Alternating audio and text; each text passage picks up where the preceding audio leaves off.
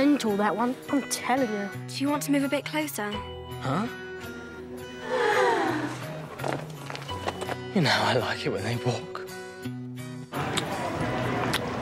I'm in love with her. All right, fine, you're in love with her. Have you ever actually met her? No. Can you introduce me? Ron's love story is brilliant and very, very funny and kind of endearing. I'm Hermione Granger. And you are? Ron Weasley. Pleasure. Ron and Hermione's relationship has always been on a delicate balance where they've never quite expressed or worked out in each other's heads how they feel for each other.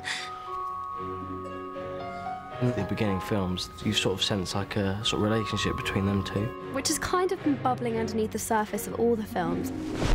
One person couldn't feel all that. They'd explode. Just because you've got the emotional range of a teaspoon. Ron's not that experienced with girls, and before he knows it, Ron is way over his depth.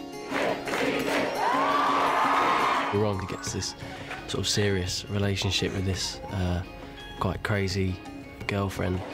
Excuse me, I have to go and vomit. It's his first sort of relationship, really, and she gets a little bit overexcited and he doesn't feel comfortable with that. At this point, Ron cares a lot about Hermione because they're on the brink of kind of falling in love.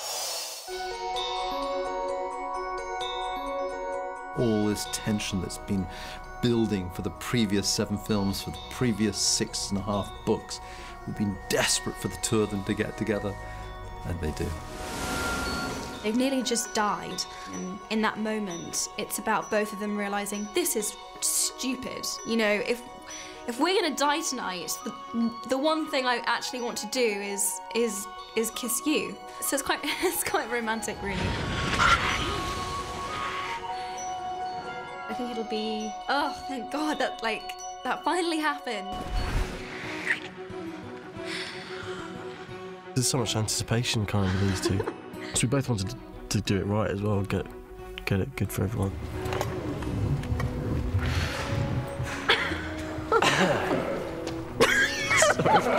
Sorry. We just got through it by laughing a lot. It was good. He's a nice kisser.